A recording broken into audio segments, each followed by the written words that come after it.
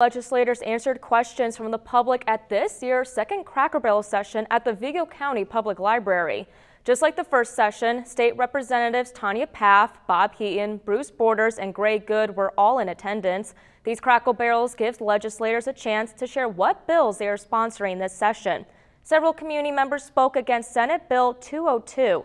This bill would allow tenure to be taken away from professors if they were deemed likely to enforce their political views on students.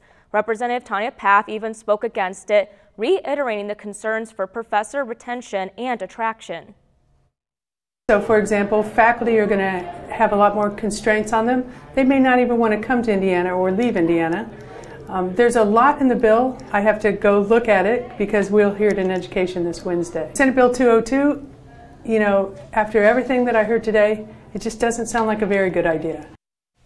This is also the bill with Greg Goode's amendment that would ensure at least one trustee lives within the community of a university. Goode says this will not have a negative economic ripple effect because state government will continue to fund Indiana institutions. The next session will take place on March 9th at the Vigo County Public Library.